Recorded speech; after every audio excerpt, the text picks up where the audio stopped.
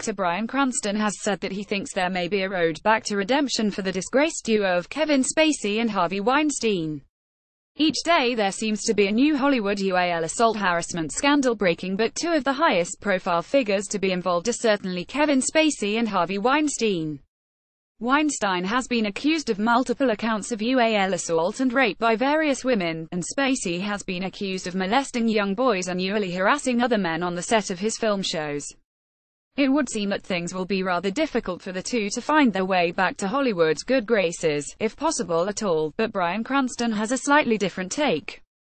Speaking rather somberly to the BBC, the Breaking Bad actor said that there could be a path back for the two. It would take time, it would take a society to forgive them, and it would take tremendous contrition on their part, and a knowingness that they have a deeply rooted psychological and emotional problem, and it takes years to mend that.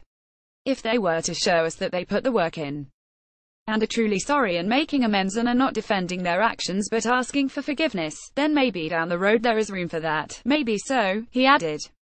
Then it would be up to us to determine, case by case, whether this person deserves a second chance.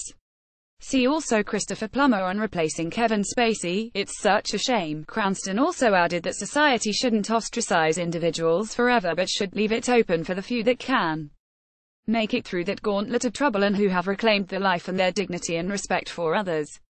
He also said that it was encouraging to see that what seems to be a systemic issue in Hollywood of uall abuse is at last coming to light. It involves actors and actresses and people who are well known. That's why it's getting that attention. Sexual predator behavior is not a Hollywood problem. It is a societal problem. We're seeing that everywhere, and that's what's so great about it, that it's being exposed. Cranston has previously stated regarding Spacey that he may be a phenomenal actor. He's not a very good person. His career now, I think, is over. See also John Bernthal lost all respect for Kevin Spacey after working with him on Baby Driver. What are your thoughts on the issue? Can you see a way back for Harvey Weinstein or Kevin Spacey? Let us know in the comments below.